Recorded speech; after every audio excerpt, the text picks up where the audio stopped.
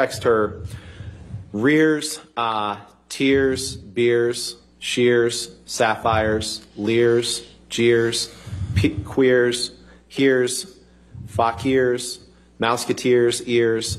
I can go all night, DJ MaxiPad, the old vintage motherfucker you went for, dumbass. Did I read that right? I was signing off as dumbass. And then below that, you write, don't call me again and do not expect anything from me. Do you see that? I do see that. Did I read that right? You really did. Let's go to the next page, please. Eat salad with your equine, AD, bovine yerps. And thanks for the support. Have a great shoot. You sicken me. Leave me fucking be, Officer Squarehead.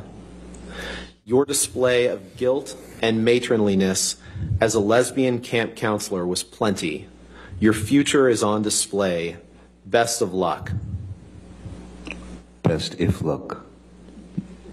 Thank you for the correction. Best if luck. You're welcome. And thanks for the tunes. Bye, JD.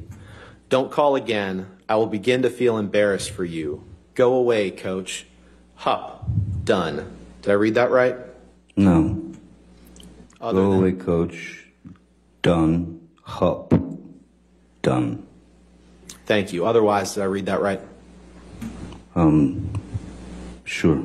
You agree that referring to Amber as a lesbian camp counselor is a highly offensive reference to make, correct? What's the date here? 2013. It wasn't as considered as egregious. There was a bit more. Understanding about terms. Amber also called herself a lesbian camp counselor many times. So, I don't think I'm the first to say that. You'd agree that there's nothing appropriate about referring to your girlfriend or fiance as that, in those disparaging terms in that text, correct? Objection, compound. All right, sustained. You'd agree that you meant the terms in your text as an insult because you didn't like the fact that she was disapproving of your alcohol and drug habits. Objection, Isn't that right? compound. Sustained compound question. There was nothing. No, you don't have to answer that, sir. That's Sorry. right. Next question.